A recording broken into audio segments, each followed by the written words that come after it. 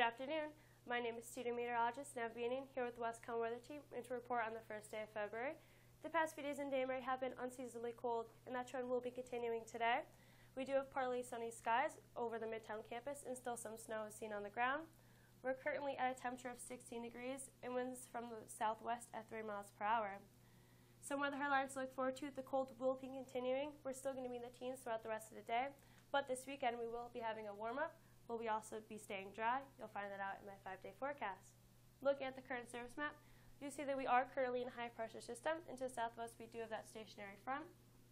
Now looking at the current visible satellite, you see that over Danbury we do have those clouds over us, but those are moving to our east, and then also to our east right over the Atlantic is the ocean effect.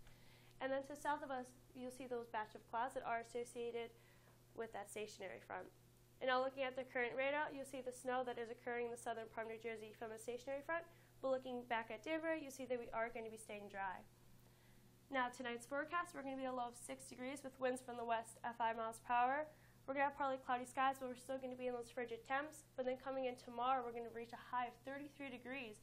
Partly sunny, we're going to be warming up, and we will also be staying dry.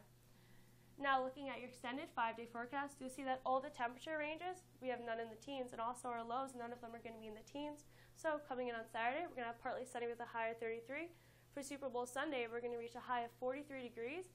And then Monday, you'll see that we reach into the upper 50s with a high of 52.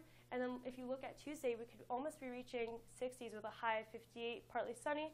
Wednesday, we'll also be staying partly sunny and with a high of 46 degrees. Don't forget to follow us on social media on Facebook and Twitter at WCSU Meteorology. I'm student meteorologist Neve, and thank you for watching.